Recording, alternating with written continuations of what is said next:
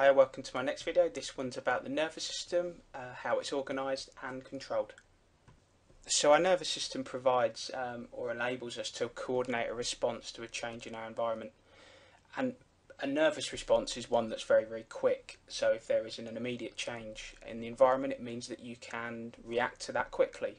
That therefore promotes survival, and hence why we have it. So in order for us to pick up a change in the environment, we need a set of cells or an organ which can actually detect that change. And those types of cells or those organs are called receptors. You're all probably aware of them, that your eyes, your ears, your nose, the pressure sensors in the skin, and they detect changes in the environment.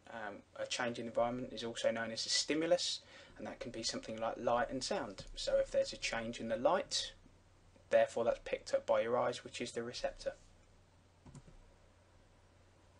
The major parts of the nervous system can be divided into two major sections. The central nervous system is the first and the peripheral nervous system is the second. The central nervous system comprises of the brain and the spinal cord, and the peripheral nervous system is all of the other nerves which are not the spinal cord or the brain. One thing to say about the brain is that it's effectively a collection of neurons as well, and along with the spinal cord, that comprises your central nervous system. The diagram that we have here shows the structure of a nerve cell. Sometimes nerve cells are referred to as neurons, and they have several different organelles. Organelles just basically means parts. The first part that we'll look at is called a dendrite, and a dendrite is a connection to other nerve cells in the central nervous system.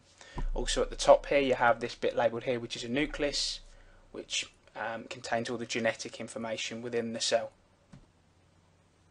Two other organelles that you might need to know about are the myelin sheath. The myelin sheath acts as an insulator, so it stops other nerve cells from being stimulated, and it does a secondary function. It also speeds up the rate of the impulse travelling down the nerve cell. The axon is the physical bit that actually carries the electrical impulse from one end of the cell to the other. You also have a section here labelled which is the synaptic terminal, and all the synapses is a gap between neurons.